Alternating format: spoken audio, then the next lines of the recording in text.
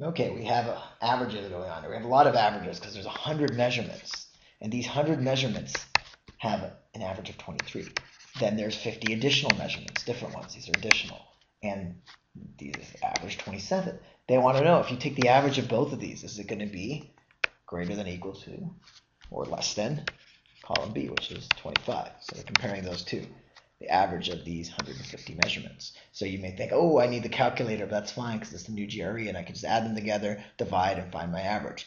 You can, but you don't need to do that. There's a much faster, easier, intuitive way to do it. Well, think of it this way. For the answer to be 25, you would need an equal number of this measurement and this measurement. Why? Well, if there are 100 measurements that balance out to 23, let's put a little scale here.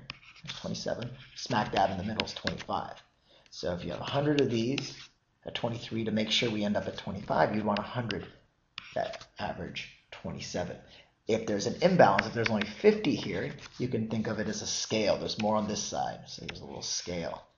And now 100 weighs it down in favor of 23, so the average is going to be less than 25. We don't know exactly what. We can figure it out, but for this problem, you don't have to. All you know is that there's 50 on this side, 100 on this side. Answer choice A, the average of these 150 is going to be less than 25, so the answer is B.